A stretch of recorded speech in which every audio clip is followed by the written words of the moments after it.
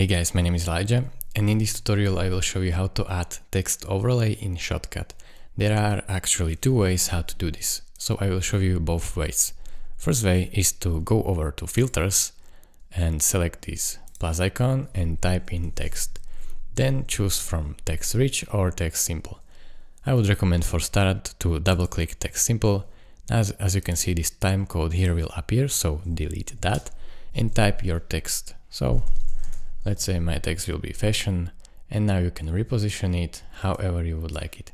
So this is how you do the first way. The second way is actually, I think, faster. So I will click minus here to get rid of this text. And for the second method, only go over to open other, text, type the text. So again, fashion, and then hit OK. Now, as you can see, the text has been appeared, and you can basically drag and drop it on your timeline and move it wherever you would like it. When you click on it, you can move it freely here. You can make it bigger.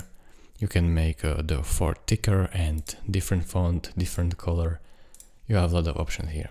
So thank you guys for watching. If this video was helpful to you, consider subscribing, liking this video, and I will see you in the next tutorial. Bye bye.